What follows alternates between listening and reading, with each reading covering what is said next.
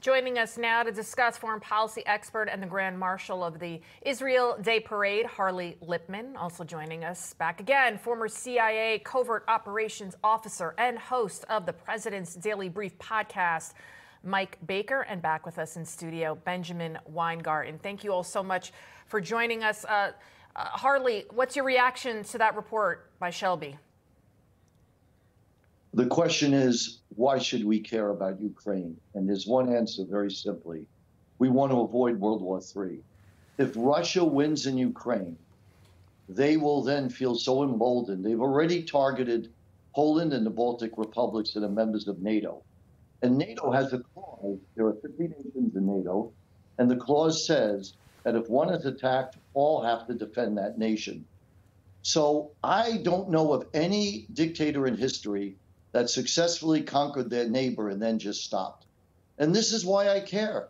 I don't want World War III. And lastly, the United States needs to honor its promises.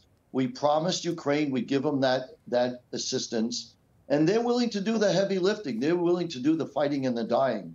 So we really need to stand by them. If we don't do this, it will be the apocalypse.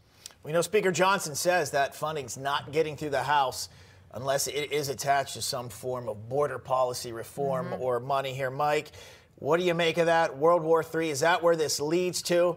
I don't know if you think Putin stops after Ukraine. What's your take? No, I agree with Harvey 100%. Look, he's not going to stop there, whether it leads to World War III or not. He certainly has other ambitions. Look, the dithering, sort of the dysfunctional activity in Washington, D.C. is very disappointing. And if you just step back and think about it from a pragmatic point of view, for those that are in D.C. saying, well, what's the end game? Why are we constantly spending money? If what you're thinking then is, okay, we get a negotiated settlement, you're not going to get a negotiated settlement unless Ukraine is either on the offensive or holding Russia to a very costly stalemate. They cannot win a war of attrition. So without the West's and, frankly, without the U.S. support, Putin will win. He will end up in Kyiv.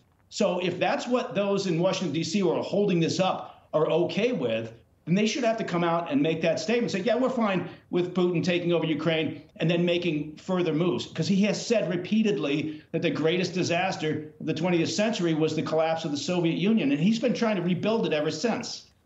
And Benjamin, what do you think? Well, I think the counter argument that you're going to hear from Washington is we've thrown tens of billions of dollars at the Ukraine-Russia war. We can't point to necessarily any resolution that's coming. The president has not clearly articulated what's in our vital national interest and what is the end game that we ultimately expect. We can't track where the billions of dollars flow. So consequently, make the case to the American people that the funding ought to continue and that it ought to be prioritized over having a sovereignty, without which, if there's World War III and our borders open, that puts us in even further peril. So that's a question that has to be answered, I think, by the defenders of the funding bill here. Well, we're going to see how that shapes up here in the House. President Biden putting some pressure on Speaker Johnson there. Mike Baker, Harley Lippman, gentlemen, thanks for coming on. Thank you. Thank you. Ben, you stick around.